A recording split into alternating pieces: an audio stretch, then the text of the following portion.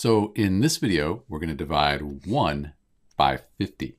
So first off, why don't we think about this as a fraction? Because 1 divided by 50, that's the same as the fraction 1 over 50, or 1/50th. And you could, on a calculator, take and divide 1 by 50. We have our 1 divided by 50. That gives us 0.02. So 1 divided by 50 equals the fraction 1/50th, or the decimal 0.02.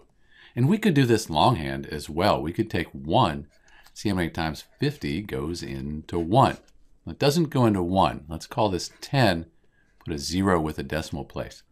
It doesn't go into 10 either. If we call it 100 and put another 0 up here, we're getting close, because now 2 times 50, that's 100. Subtract, you get no remainder. So 1 divided by 50, that's the decimal 0.02, which is what we found before.